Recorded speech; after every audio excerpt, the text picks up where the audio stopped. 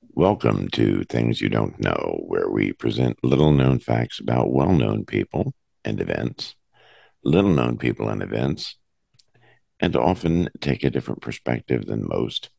And always, we do seek to be somewhat entertaining. If you're looking for a lecture on history, you came to the wrong place. For a really good and interesting lecture, sign up for one of Dr. Deneen's classes at King University. In this podcast, we have fun while presenting facts, and we practice what we call boots on the ground history. If you want to know what that is, we have a website and blogs soon to be published covering that, as well as many other things. Okay, today we're taking a look at American football. Truly, football has taken the top spot in sports in the USA. The impact of football in our culture is hard to deny. According to research recently published by Statista, the most popular sport in the United States is football. In a poll, they found that 74.5% of their respondents follow American football.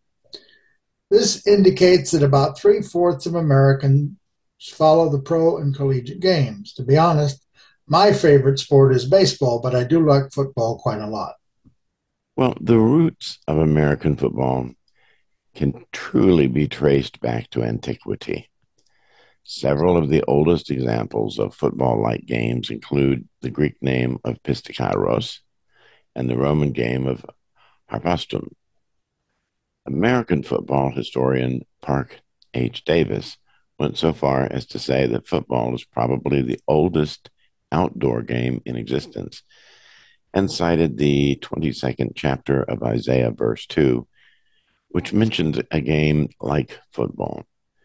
In the Odyssey of Homer, in the sixth book, there is a quote: Then, having bathed and anointed well with oil, they took their midday meal upon the river's banks, and anon, when satisfied with food, they played a game of ball.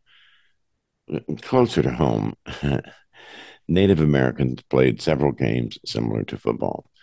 The Lenape of Northeast America played a game called Pahasamin. Traditionally, teams of men are pitted against teams of women in their version. Men were allowed to kick the ball only, while women could kick, throw, catch, and carry the ball. Another game similar to football is stickball, which is played on a field similar to that of a football field with two poles 100 yards apart. That's is quite interesting. I knew that similar games had been played by the Native Americans, but hadn't noticed the references in the Bible or in Homer's Odyssey. The actual biblical quote is, "The Lord will throw you like a ball." I get a kick out of that. I had really thought this would be a fairly easy and quick podcast, but like many others, we found it wasn't the case.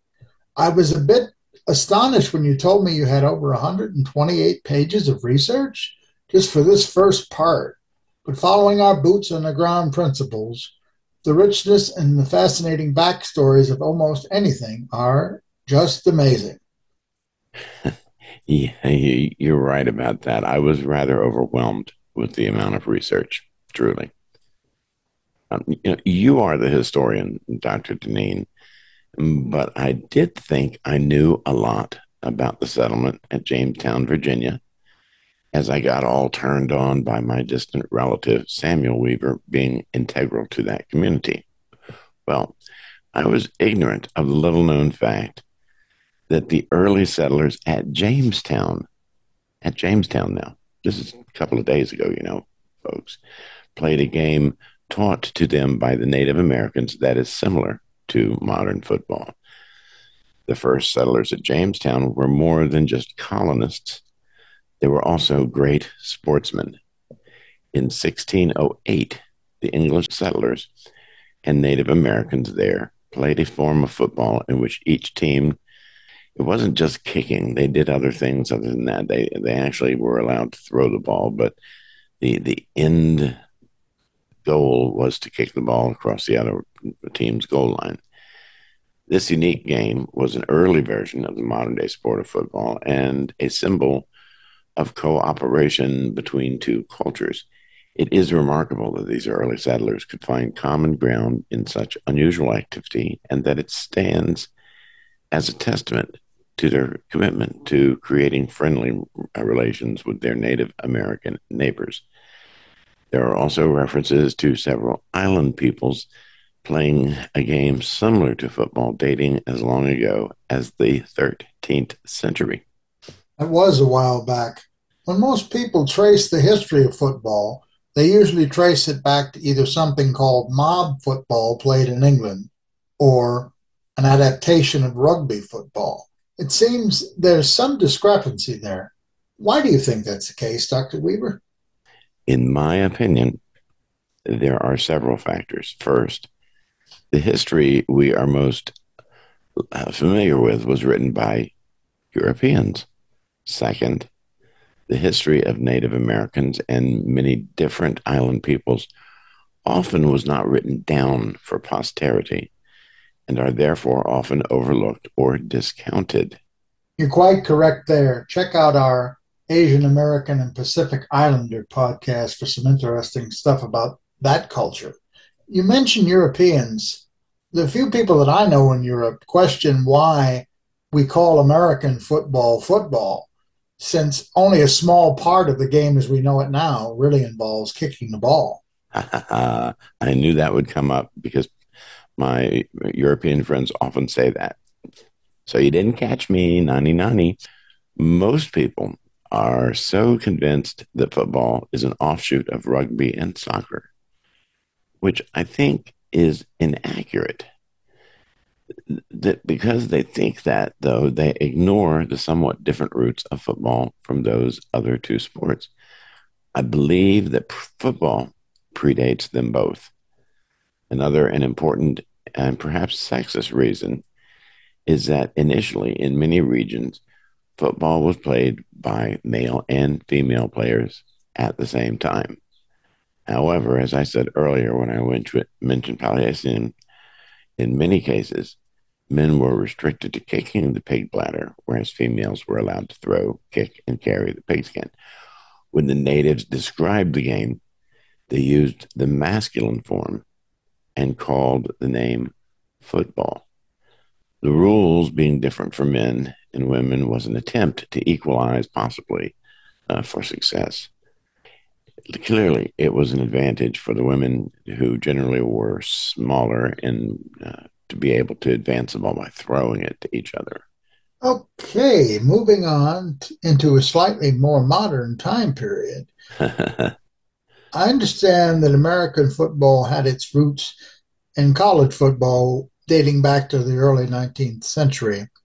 The early history of football is very unclear and difficult to verify, partially because so many of the games played were unofficial.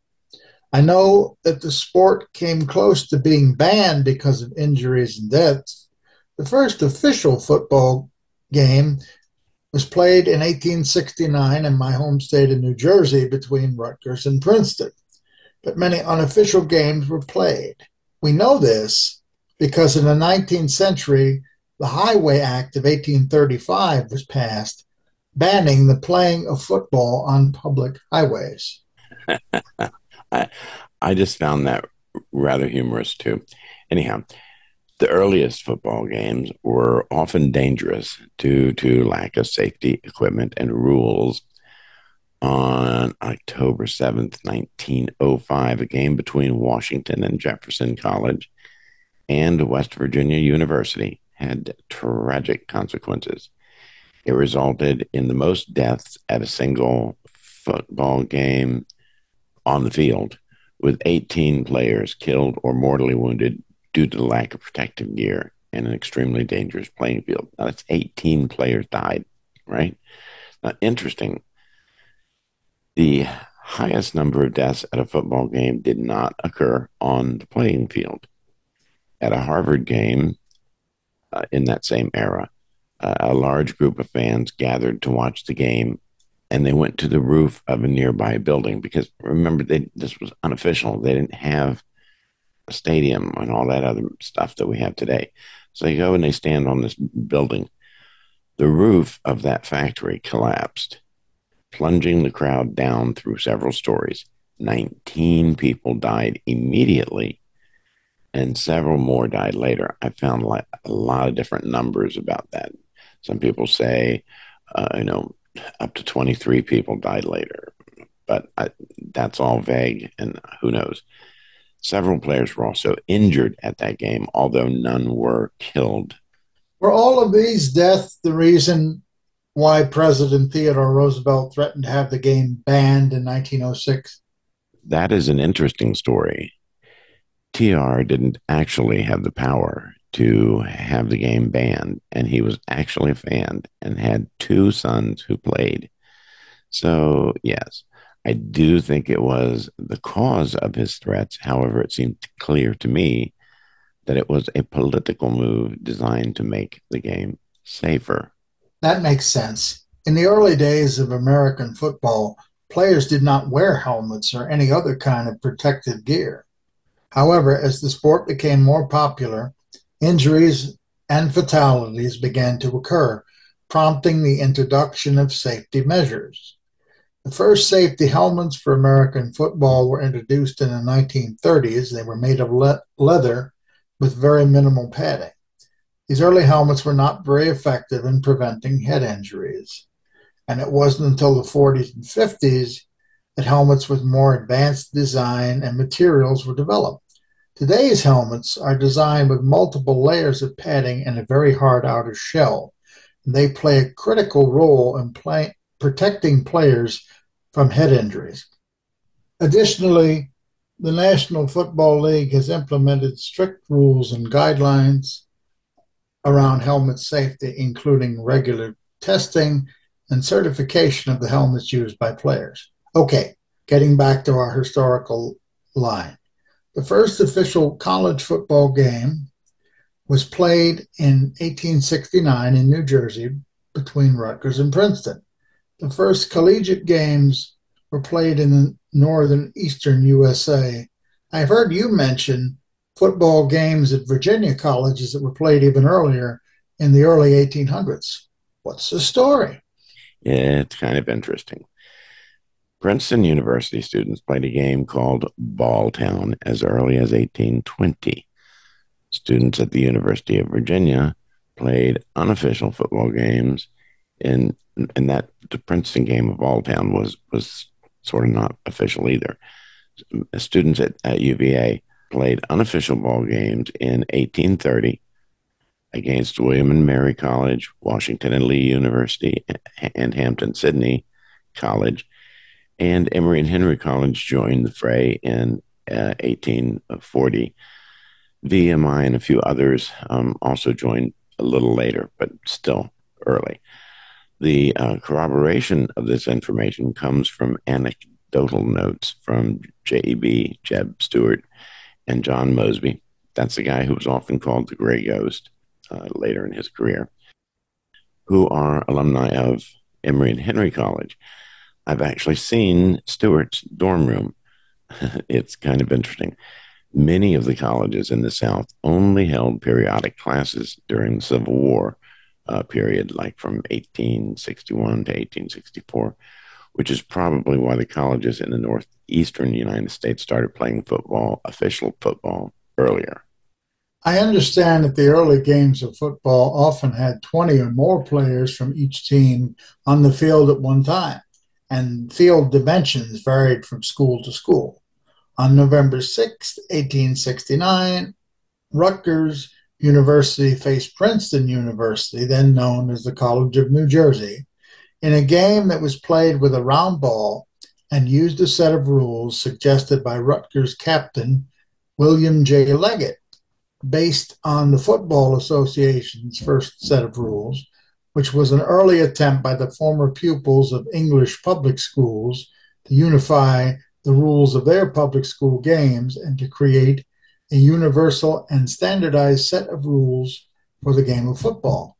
Now, that bore little resemblance to the American game, which would be developed in the following decades. It is still usually regarded as the first game of intercollegiate American football. The game was played on a Rutgers field. Two teams of 25 players each attempted to score by kicking the ball into the opposing team's goal. Throwing or carrying the ball was not allowed, but there was plenty of physical contact between players. The first team to reach 6 goals was declared the winner. Rutgers won by a score of 6-4. A rematch was played at Princeton a week later under Princeton's own set of rules. One notable difference was the awarding of a free kick to any player that caught the ball on the fly. This was a feature adapted from the Football Association's rules. The fair catch kick rule has survived through to the modern American game. Princeton won that game by a score of 8-0. Columbia joined the series in 1870, and by 1872, several schools were fielding intercollegiate teams, including Yale and the Stevens Institute of Technology. Okay. Walter Camp is a name that you simply cannot ignore in looking at the roots and particularly collegiate football. Walter Camp is widely considered to be the most important figure in the development of American football. As a youth, he excelled in sports like track, baseball, and association football. And after enrolling in Yale in 1876, he earned varsity honors in every sport the school offered. Following the introduction of rugby-style rules to American football, Camp became a fixture at the Massasoit House conventions, where rules were debated and changed. Dissatisfied with what seemed to him to be a disorganized mob, he proposed the first rule change at that first meeting he attended in 1878, a reduction from 15 players to 11. The motion was rejected at that time, but did pass 2 years later in 1880. The effect was to open up the game and emphasize speed over strength. Kemp's most famous change, the establishment of the line of scrimmage and the snap from center to quarterback, was also passed in 1880. Originally, this is interesting, the snap of the football was executed with the foot of the center. Later changes made it possible to snap the ball with the hands, either through the air or by a direct hand-to-hand type pass. I understand there have been a lot of changes in the rules about passing. Did this come about because of Native American players who were much shorter in size? Hey, you know what? You're right, Dr. Deneen. The passing game has undergone a lot of changes. I mean, I could probably go on for an hour about all of that, but we're not going to. In the beginning, though, passes were only allowed behind the line of scrimmage. In other words, from one side of the field to the other side. And how they would use this, because for the modern listener, this probably doesn't make sense. The quarterback would get the ball from the snap and say he would go to the right-hand side, and a bunch of people would go over there with him. Well, then he would throw the ball to the left-hand side, and a smaller group of people would catch that ball. Well, one person would catch the ball, but they would surround this guy, and the guy would run down the left side of the field. Okay. The forward pass, meaning down the field, which appears to have been borrowed from Native American rules, allowed for passes to be thrown from the offensive side of the line of scrimmage downfield. So this helped to make the game faster and make agility more important, as well as helping to reduce the number of serious injuries. This new modality made the game more interesting as well as faster, as well as totally Americanizing it. The idea of having two groups of men, maybe totaling 40, 20 from each side, repeatedly colliding sounds like a textbook recipe for serious physical injury. Oh, yes, indeed. And I do agree.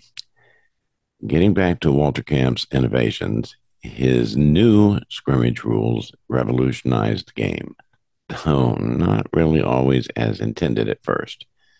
Princeton, in particular, used scrimmage play to slow the game, making incremental progress towards the end of the end zone during each down, rather than increase scoring, which had been Camp's original intent. The rule was exploited to maintain control of the ball for the entire game, resulting in slow, unexciting contests. At the 1882 Rules Committee, Camp proposed that a team be required to advance the ball a minimum of 5 yards within 3 downs. These down and distance rules, combined with the establishment of the line of scrimmage and forward pass, did eventually transform the game from a variation of rugby into the distinct sport and football code of American football. Camp was central to several more significant rule changes that came to define American football. In 1881, the field was reduced and standardized in size to its modern dimensions of 120 by 53 and a third yards. That's 109.7 by 48.8 meters for those who are going to wank me on that. Several times in 1883, Camp tinkered with the scoring rules, finally arriving at 4 points for a touchdown, 2 points for kicks after touchdowns, and 2 points for safeties, and 5 for field goals. Okay, yes, the rules have changed, and then we don't have that same scoring set now. And it's sort of morphed over time. Camp's innovations in the area of point scoring influenced rugby union's move to point scoring in 1890. In the 1887 game, time was set to 2 halves of 45 minutes each. Also in 1887, 2 paid officials, not paid much, but they had some pay, were given whistles and stopwatches. And the rules were changed at that time, also allowing tackling below the waist. The last and arguably most important innovation, which would at last make American football uniquely American, was the legalization of interference or blocking, a tactic which was absolutely illegal under the rugby style rules. Now, interference remains strictly illegal in both rugby codes. The prohibition of interference in the rugby game stems from the game's strict enforcement of its offside rule, which prohibits any player on the team with possession of the ball to loiter between the ball and the goal. At first, American players would find creative ways of aiding the runner by accidentally, read that in quotes, knock into defenders trying to tackle the runner. When Walter Camp witnessed this tactic being employed against his Yale team, he was at first appalled, as I would have been. But the next year had adopted the blocking tactics for his own team. During the 1880s and 1890s, teams developed increasingly complex blocking tactics, including the interlocking interference technique known as the flying wedge or V-trick formation, which was developed by Laurent Deland and first introduced by Harvard in a collegiate game against Yale in 1892. Despite its effectiveness, it was outlawed 2 seasons later in 1894 through the efforts of the Rules Committee led by Parke Davis because of its contribution to serious injury. After his playing career at Yale ended in 1882, Camp was employed by the New Haven Clock Company until his death in 1925. Although no longer a player, he remained a fixture at annual rules meetings for most of his life, and he personally selected an annual All-American team every year from 1889 through 1924. The Walter Camp Football Foundation continues to select All-American teams in his honor to this day. Wow, we've covered a lot of ground in this one. but no official game of American football has ever happened without a coach.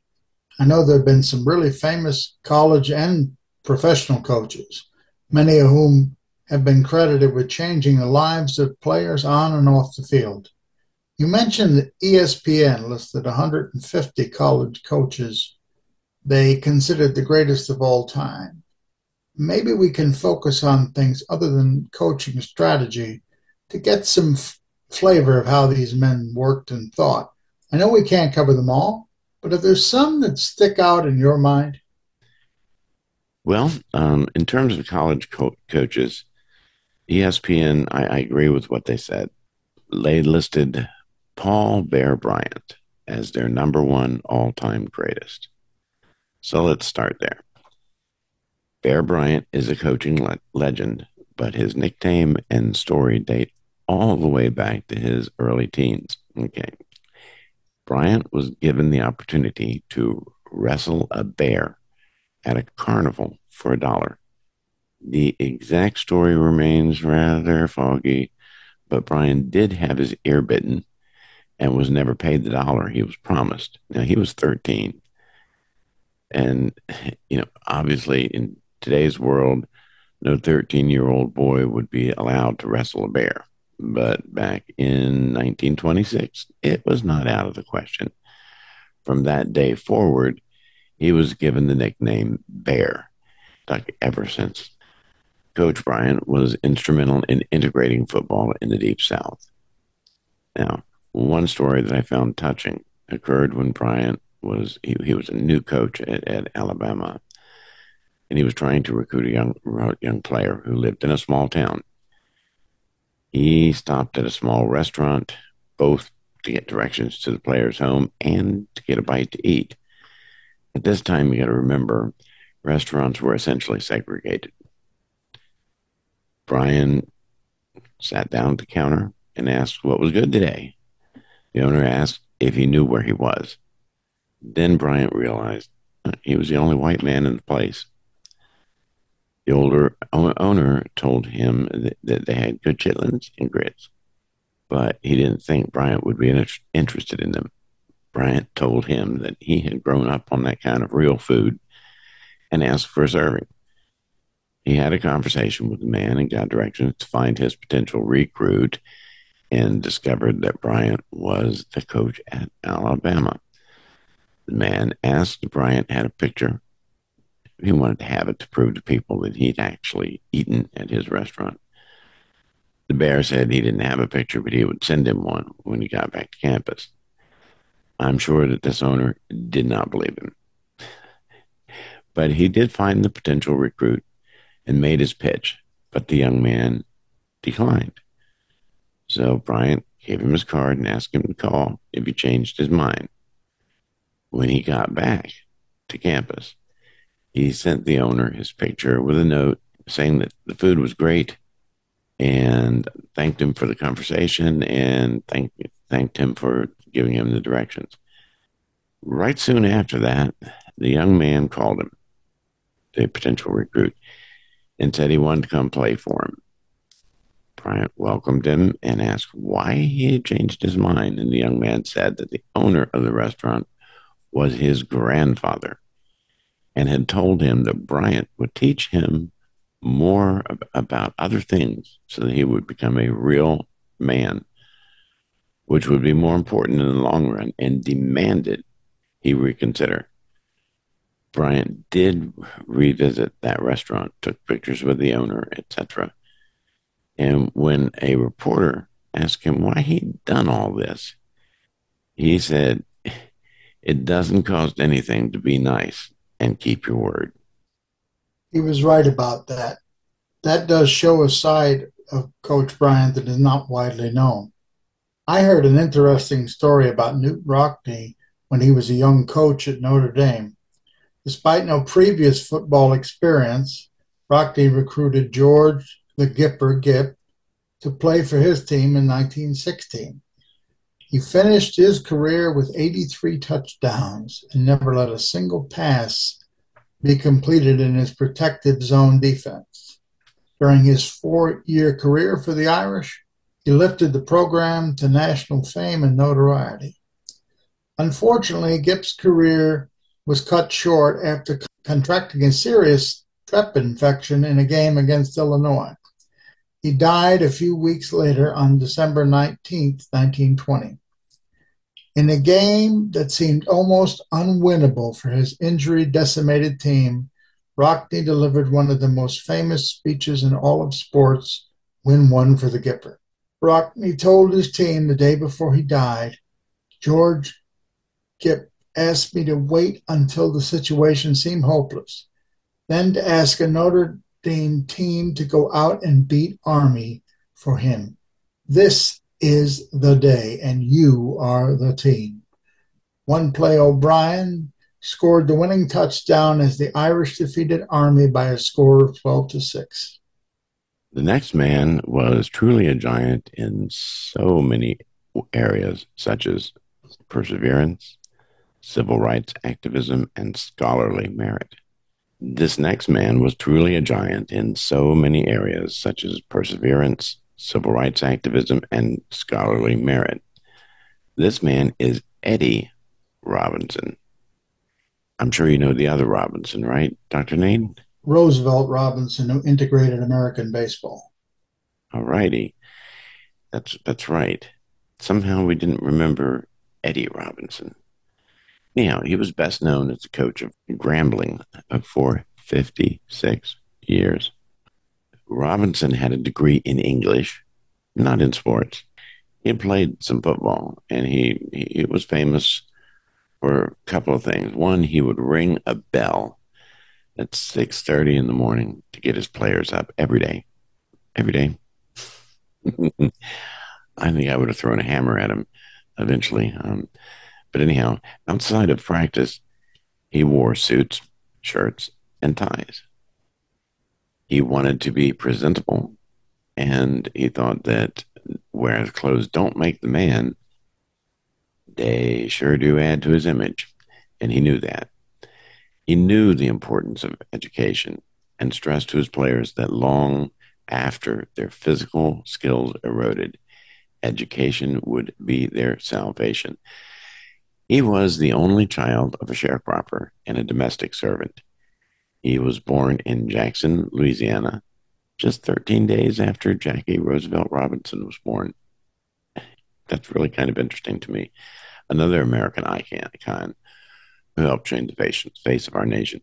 While Jackie operated on the national stage, Eddie worked in the universe of black college football, where he served as head coach for an incredible 56 years, as I already said.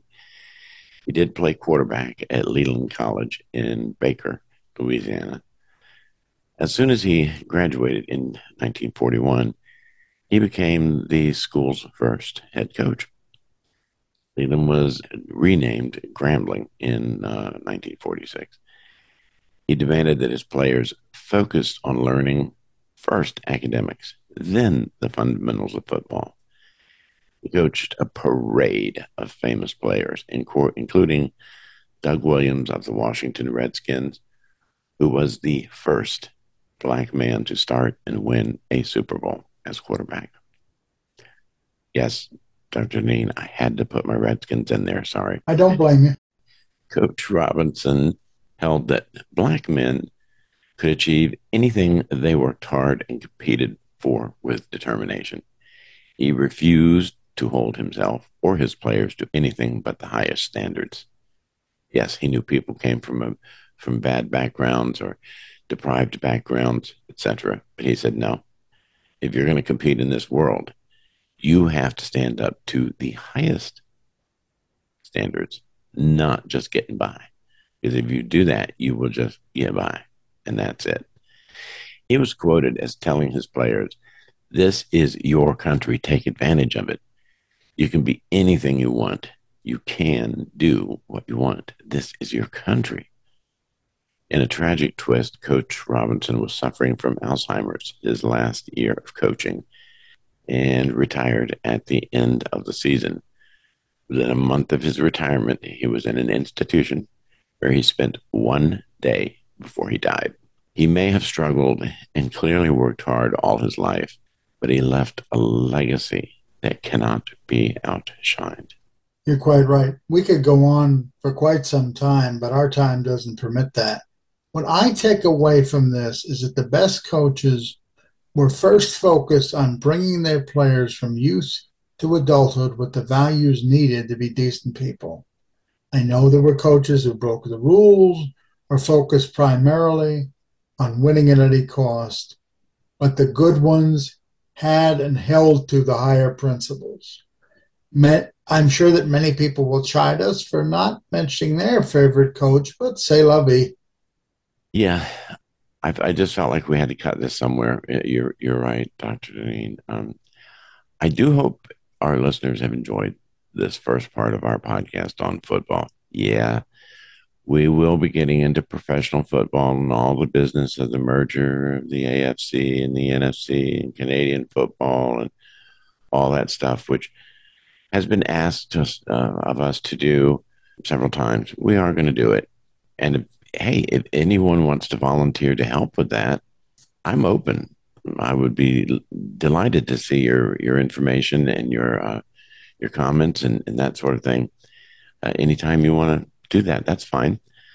In the meantime, we will be taking a look at some very interesting topics coming soon, like within a week probably. Exploration of aphrodisiac foods. Yeah, we're going there. We will also be looking at one of my favorites, the jongleurs. Okay, these were the street musicians of the 1300s. In the pipeline, we have a very special look at identity issues. We've already gotten great replies to a survey we sent out to the LGBTQIA plus community, and some surprising information there. Also, in the pipeline is an examination of violence in the USA and abroad.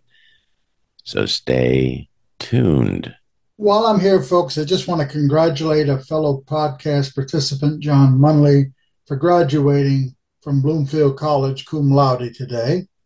We always love to hear from you, folks, so please leave your comments. We would appreciate a like and a subscription. Don't forget to click the reminder bell so you could stay up to date with us and the new podcast coming. Thank you very much for listening. So long for now. TTFN.